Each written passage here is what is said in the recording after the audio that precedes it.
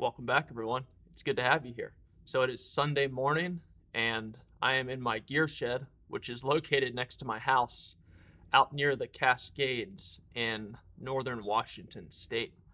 And we got about 8 inches of snow last night, and it's still coming down. So I'm getting all packed up to go out and do some shooting. But before I do, I wanted to answer some of your questions from this past week. And then I also wanted to discuss goal setting for landscape and outdoor photography and anything creative, and why I think goals are a really bad way to go about getting things accomplished creatively, and show you the technique that I use instead of goals. So first thing we'll do is we'll go into the questions that you guys had. And if you're a subscriber to my channel, you can ask questions, and then I'll pick some of the top voted ones, and I will be answering them every week that I'm home. So if you're not a subscriber, make sure to hit the subscribe button and then hit the bell next to it too, and then you'll get a little notification at the top of your screen when I post new videos. And another great way to help my channel out is to hit the thumbs up or like button below the video. And if you'd like to get a bunch of extra free photography tips and my shooting PDF guides and a bunch of other stuff, you can check out my email list. And you can unsubscribe anytime. I don't spam you guys. I just send you out really good stuff that I feel will be helpful for your landscape and outdoor photography. So let's get into the questions here, and then I'll talk about goal settings and the failures of goal setting, and then we'll answer some more questions. So hopefully you guys like this style of video. Make sure to let me know in the comments. All right, so the first question is from Larry Manasia. I think that's how you pronounce it, Larry. It says, did you ever consider leading groups on backcountry photography trips? I would definitely love to visit some of these places, but would likely never go at it alone. The areas in these two videos seem like a landscape photographer's paradise. Well, thanks for the question, Larry. So the videos that he's talking about are my hiking / backpacking silent films that I've been putting out. So you guys can check out those. They're the last video I put out and about 4 back now, and they link together. As far as taking groups out on backcountry trips, I have definitely considered it, Larry, but there are also some big factors at play and reasons why I have not done that yet. The number one factor is that I'm only able to take out people that have previous backpacking experience and that also have very good endurance and physical abilities. And there might be a lot of you out there that would like to go on these trips that have both of those pre-requirements. The problem is, and why I don't take beginner groups out into the field, is because there are tons of beginner backpacking workshops that you can take to learn how to set up your tent. You can learn to do the basics of everything that goes into backpacking. But the kind of trips that I like to do are usually very grueling in terms of the weather that I come in contact with, because most people, when they learn to go backpacking, learn to go out under clear skies and really good weather conditions. But for landscape photography, those conditions are not conducive of good photos. You want really nasty weather systems rolling through. You want storms rolling through, and you want to kind of catch the transition from the good weather to the bad weather. And that's when you get really good light, because the horizon will be open, but then there'll be clouds rolling in over you, maybe snow, rain, everything else. And then that light coming off the horizon will hit all that weather and light it up, and you get really good light. So the problem is that when you see backpacking on a film, and I'm not sure this is you, Larry, it could be anybody. You might have previous experience, and I don't know. But a lot of people, before they get into backpacking and wilderness photography, think that it's going to be enjoyable all the time. And really deep down, I always find it enjoyable, but there are portions of the trip every single day where you're like, why am I out here doing this? You might be cold, your hands and feet are numb, your face is numb, your legs are just dead tired from hiking all day. And the ability to block that out and still have a good time definitely takes a good bit of practice. And that's why I like to pair these trips with people that would also be very high level or even intermediate level at endurance training, because endurance training, meaning running long distances and hiking long distances, even if it's just for a day, teaches you the exact same skill set of not listening to your mind and all the different things that might be going on that don't feel that great in the current moment.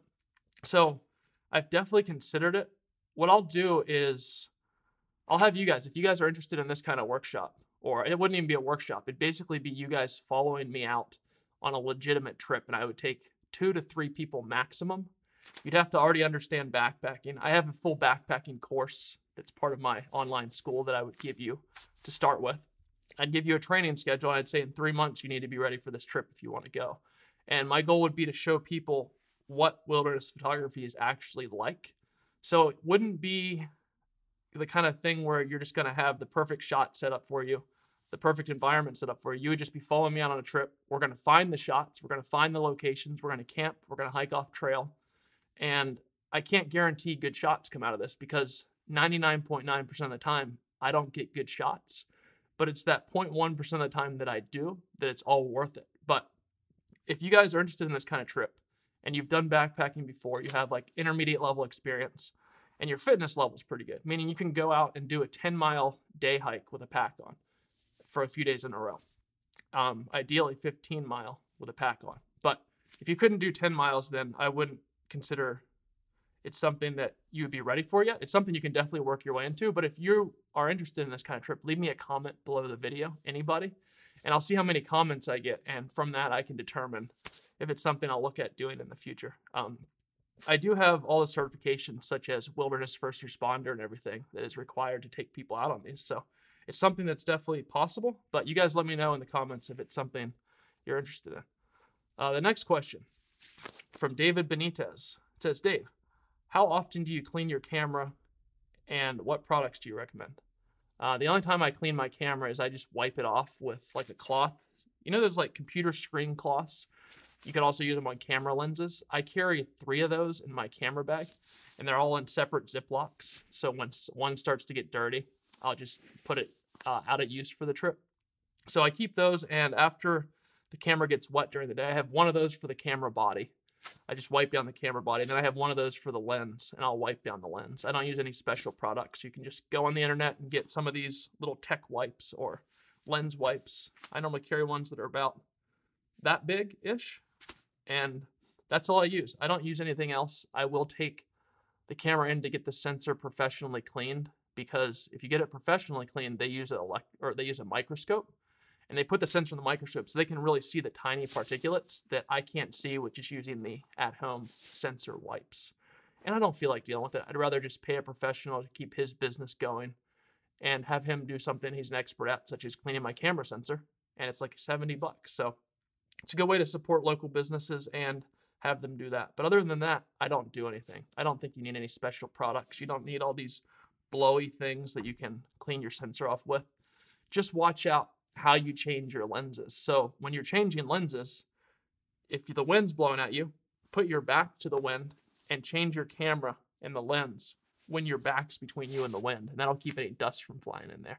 Just try to stay out of places when you're changing your lens that the dust could blow in and get it dirty. Other than that, I don't do anything. So this next question, get a drink of coffee first here. Next question, it says, this is from Elia Reckman. I think that's how you say it. I always try to get these names right, but if I don't, sorry guys. It says, beautiful video, Dave. I have a hiking related question about your photography journey in nature. A thought I observed crossing my mind many times when hiking. Imagine you set a goal for the day to get to a point you scouted on a map. Your trip is planned and the food is rationed. While getting there, you pass through many gorgeous spots that catch your eye as potential landscape images.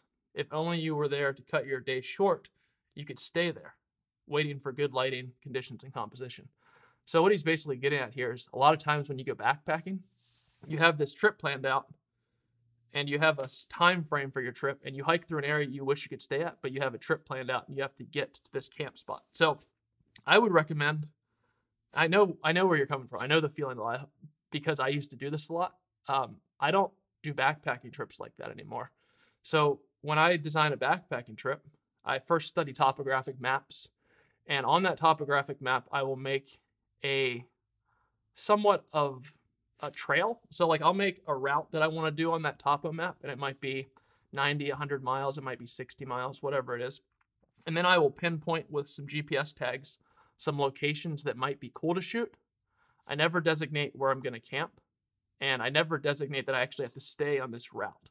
So I kind of study in the area. I study the other trails I could take. Sometimes I take off-trail routes. And then I always carry 2 days extra of food. And then I also know that I can go 2 days without eating, no problem, because just do fasting sometime. If you do a 5-day fast and you continue to work out and run during that fast, then you'll have no problem understanding that you have plenty of energy even without food, so long as you've done it before and you know the feeling. So I know that I can extend my trip if I have 8 days of food up to 10 days. So I usually just carry 8 to 10 days of food. That ensures that I can extend the trip to 12 days if I wanted to. And then I'll follow this route, but if I see a cool area along the route, I'll just stay there. I'll find a camp in the location, and I'm never doing trips that are in designated camping spot areas. So a lot of national parks will make you sign up for like a quota of you have to stay in this spot this night, and then you have to go to this spot this second night. If that exists, I'm just not going to that location because that sounds more like a tour of moteling. And there's nothing wrong with that if you like a tour of moteling, but I just don't like that style. I like to be purely free where I can get up and determine what I do every day. And if I have to determine before the trip where I camp at, that just turns me off of that trip completely. So I usually just go to designated wilderness areas. And in 99.9% of those, you can pick your own camp.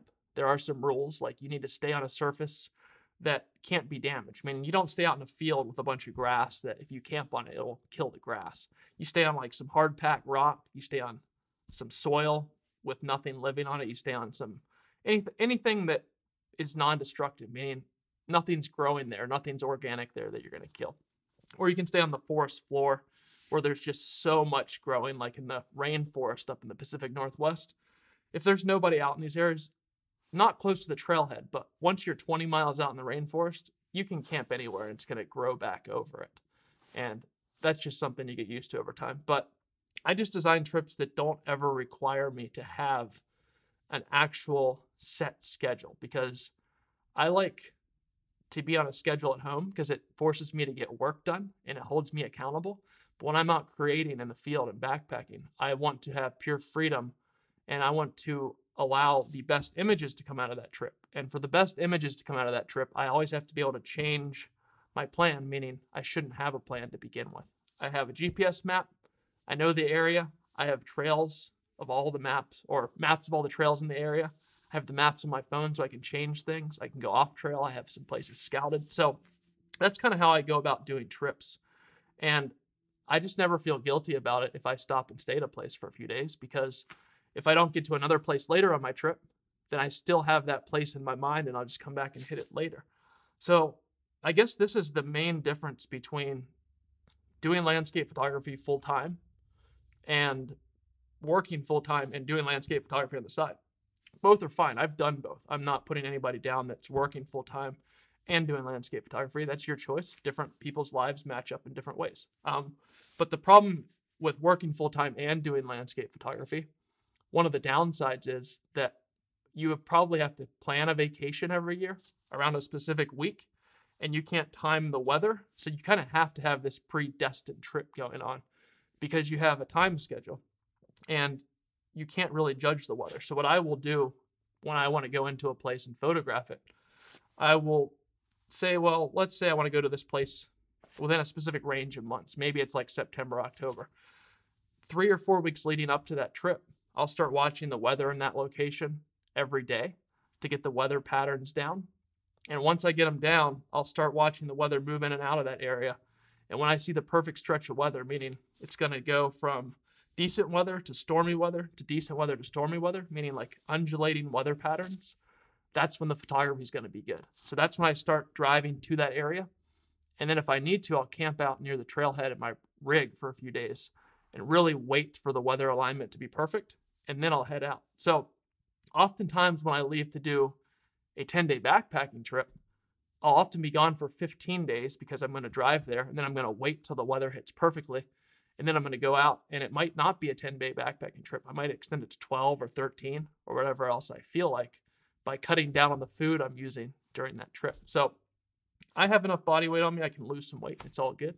And I'm always ready to not eat all my food or have no food at the end of the trip if I need it. So hopefully that helps to answer your question. These are just things that I've learned over time while trying to get the best photos and set up the right systems to get those photos. But that was a really good question because I know exactly where you're coming from.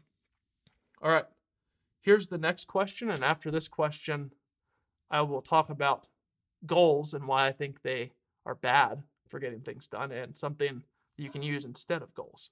All right, so here's another question. Unfortunately, I didn't take the screenshot of this person's name, so sorry about that. The question is, do you feel that the stillness or emptiness of your time outdoors actually liberates creative thinking? Here's my hypothesis. Your analytical mind plans the trip, procures the supplies, and delivers you and your camera to the start point. But then your mind is free to enjoy and react to your surroundings. When the mind is able to play, creativity begins. Thoughts? Well, this is actually going to play into my goals talk here in a little bit. I semi-agree with you, and I semi-don't agree with this hypothesis. So what she's saying is basically that when you have all this free time to think because you're out on a backpacking trip in the wilderness, it allows you to be more creative because you're not having all these things come into your mind that could distract you or sidetrack you, such as you would when you're back in the real world or civilization. So I think there's a big myth or misconception that as an artist, you just need all this free time and then creativity will just spark out of it. I've tried that method and it fails miserably because what it allows you to do is it allows you to remove accountability for getting things done that are creative and that progress your work forward. Because when you say to yourself constantly, well, I just need some more free time and then this creative moment will happen and I'll create awesome work. Well, what I find to happen there is that this idea that this creative moment will just happen and that should be what inspires your work will cause you to never get any work done. And by never doing any work, you will never progress as fast as you could if you were constantly working, even when you didn't feel like it, and forcing yourself to fail and getting feedback into the system of what works and what doesn't. So I think it's great to have free time to think. I have blocks in my calendar where I take long walks every night or long runs, meaning runs that are 10 to 12 miles plus or walks that are the same distance at least once a day, because that frees up my mind to think on things that I've been working on all day. So usually I'll do these walks or runs after the workday, and it lets me to kind of think through and I guess you could say process what I was working on during that day. So I think freedom to think and have a clear mind is great, where you're not checking your phone, you're not checking the computer. And this is kind of the same aspect that you get when you're out backpacking because you can't check your phone, you can't check your computer. So I think it can bring some really nice freedom to your mind. But I think you can also get that same thing by having things that you want to get done. So when I go out on a backpacking trip, I have ideas for all the videos that I want to film. I film a whole lot of videos for my landscape photography school membership because I upload 6 to 8 new videos onto that platform every month. And I get those done. And I really enjoy doing this stuff. But if I just waited for creativity to strike and didn't have that stuff set up beforehand, I would never think of those videos and then just start them and complete them on a whim while out in the field. So I need some structure to be able to do that. But I also need freedom to think. So I think it's very good to have a system in place where you have structure and that forces you to be creative, even if you don't feel like it. So this creative muse isn't just going to visit you and you're not just going to be, I guess, what's a good way to put it? It's not just going to come to you and make you create great stuff. Great stuff's going to come out of you just putting in the work.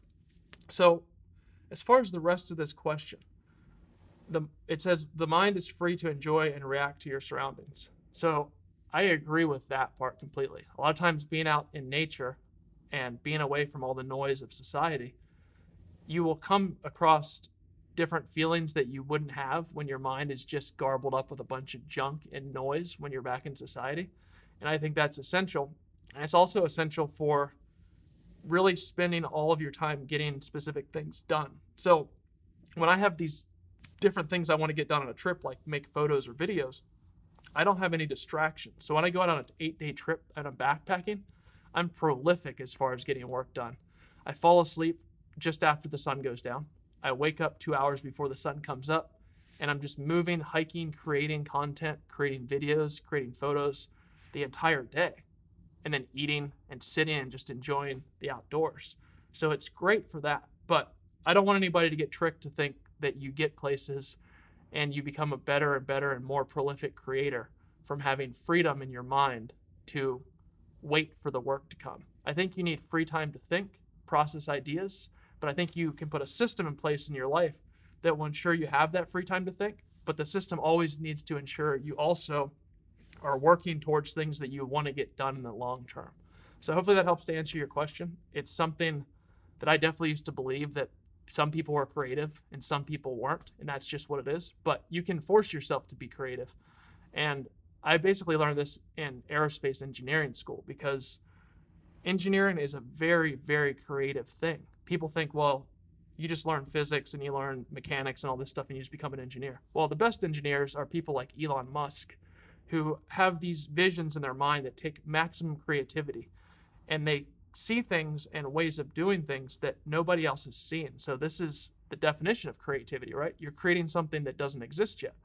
But he's also an engineer, so he understands that you need to design systems that transport you from where you are to this creative idea that you make in your mind. So systems with big blank spaces to think, following through that system to what you're trying to get to, that is, in my definition, the perfect design of a creative life that you can live.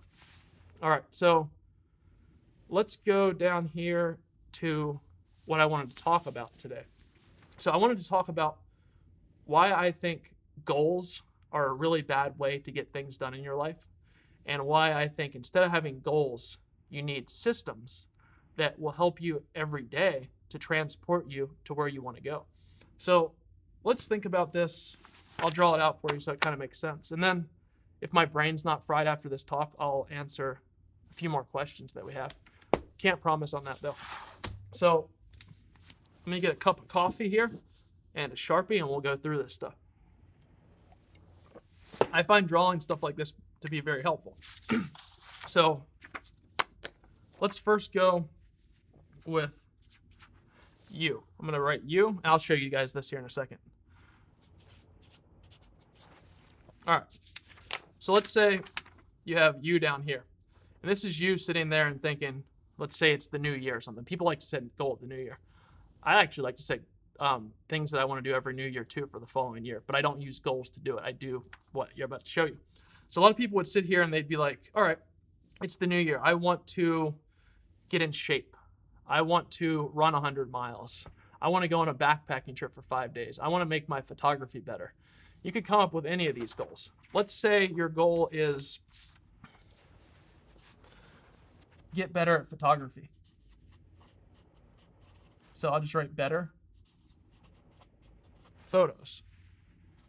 And my writing's terrible, so you'll just have to deal with it. So let's say you're down here brainstorming, you're like, oh man, I want better photos. Well, a lot of people would just have that as their goal, and then they would just maybe look at it once a week, or they would do something else, like hold it in their mind and be like, man, I'm going to do better photos this year. I'm going to get better at photography. And then that's where the end of that thought process would stop. So having a goal such as better photos is a really bad way to get things done. And the reason it's bad is because you're sitting down here and you're going to have to make this jump.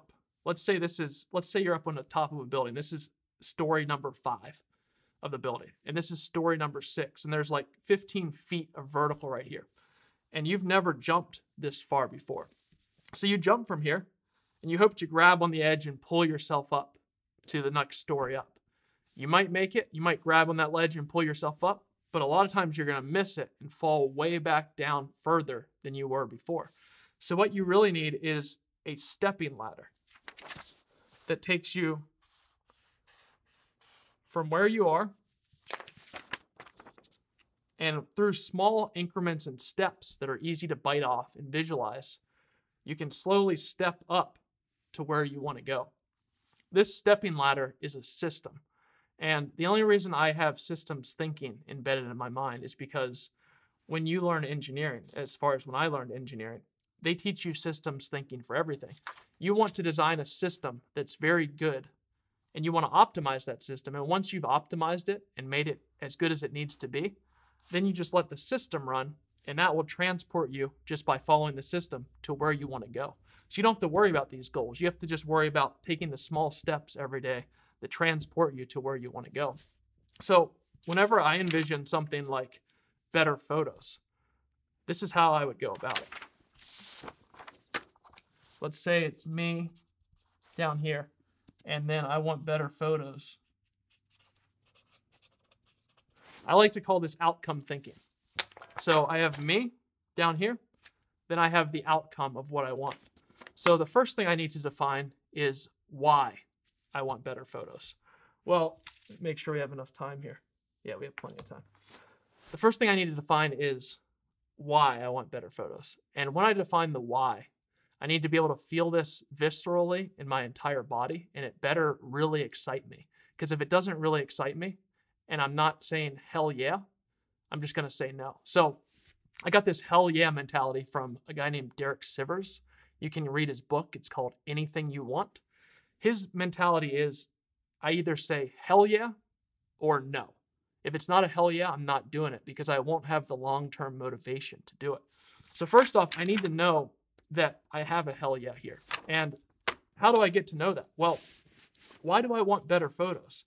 Do I want better photos because I want to share it with my friends and family and give them excitement from seeing my photos? Do I want better photos so I can challenge myself and learn and explore and travel to new places? Do I want better photos so I can become a pro landscape photographer and quit my job? These are all just brainstorming ideas I'm given, right? These are just the possible outcomes. Or maybe I want better photos because I want to share them on Instagram and get a bunch of likes and mentally compete with other photographers. These are all things that people could want. So when you're looking for an outcome, define why you want that outcome. So let's just say for me, it was because I wanted to challenge myself and I wanted to be a pro landscape photographer so I could quit my job and work for myself. Well, when I think about that scenario, it still makes me say, hell yeah, I still get excited. And I can feel it in my body. I actually start getting excited right now talking about it. So if you can have that visceral feeling of excitement when you're having this outcome thinking and asking yourself why, that should be the first step. And the goal is to be able to bring up this visceral feeling anytime you think of where you're trying to go for this specific thing. So that's the whole why. Now we need the how to get there. We need to design the system that we will follow to get from here to that feeling or that thing we're aiming for in the future. So if you think about this, how do you actually get better photos? Well, I know that there's one way that's going to work. That is to constantly edit photos. And they're going to be horrible at first, but through repetition, through failure, through constantly doing it, you're going to put out a whole body of work of photos. Most of them at first are going to be bad. And then over time, as you continue to put out photos, a more and more better percentage of those are going to get good, and then they're going to get better, and they're going to be really good. But the only way to do that is constant repetition. So the system for this would be so many days a week for so-and-so time, you edit photos no matter what. For myself, I set 5 days a week, 1 hour a day, I edit photos. Now, it's key here that you set this up so it's a very short amount of time that you know you can accomplish every day. And once you get that down, you can always go beyond that amount of time. So Monday morning rolls around. I do this every morning early, so I can't fail at it. I get up, I go to my computer with a coffee, and I said, let's get the hour done. I start to edit photos. Some days I go for more than an hour because I'm excited. I'm in the flow. I'm getting some good results. Other days, I'm just not motivated. And I'm like, dude, an hour's enough. I'm done for the day. It's just not the day. But I got my hour done. So 1 hour, 5x week.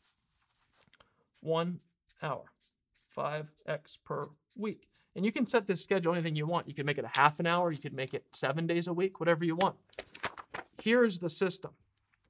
1 hour, 5 days a week. Get up and do it. Never have to think. A system takes all the thinking out of the whole creative process and allows you to create, and it makes you accountable. So when I'm doing this every day, I'm always accountable. I'm not waiting for some creative muse to come visit me. I'm saying I'm going to sit down and work, and I know that the photos will get better by sitting down to do the work because I'm going to fail a lot. I'm going to get input back into my creative system, and I'm going to be able to create more photos the next time, and slowly I'll get to better photos, but only through this repetitive system. Every week, I'm going to edit. I'm going to crank out more photos no matter what. And I don't need to have a goal up here. Because when you have a goal and you feel like your photos aren't getting better and you just have this long-term goal, what happens is you feel like a failure. But if you have a system in place, such as this, every time you complete 1 hour of work every morning, even if the work is bad, you feel like you've accomplished something. So every day you have these small micro accomplishments, and these over time build up to make you have better photos. And even if you had this goal of getting better photos within a year, and let's say in your mind you didn't reach it, well, if you have a system and you edited for 5 days a week, for an hour a day, that's 5 hours a week. So throughout the whole year, you get 50 weeks times 5.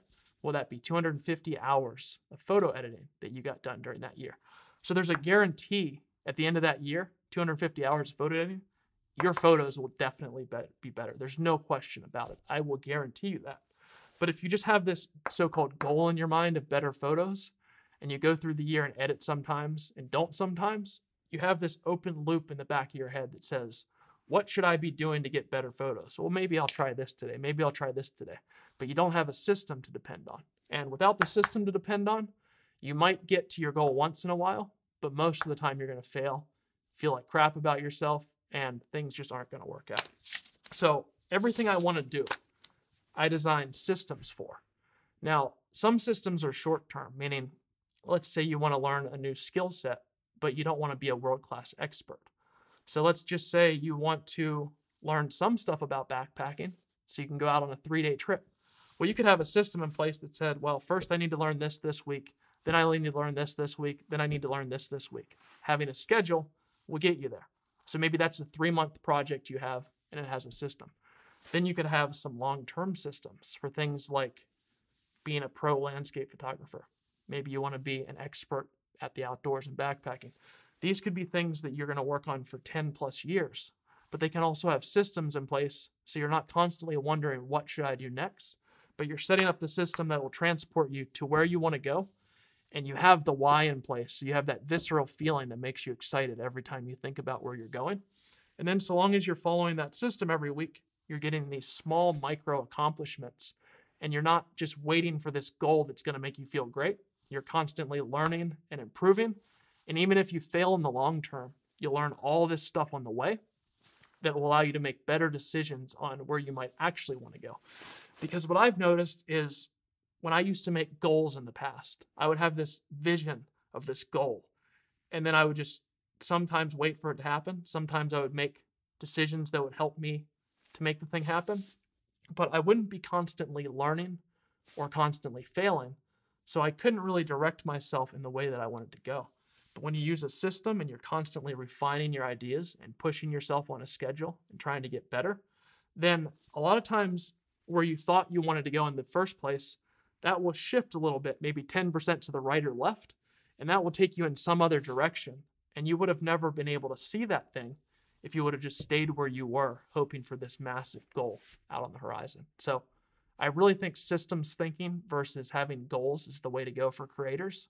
Just don't get tricked into thinking that this creative muse will arrive on your doorstep and make you great at art or photography. And I'm not even close to where I want to go. I'm always trying to improve. I still think my work's crappy, but I think it's better than it used to be.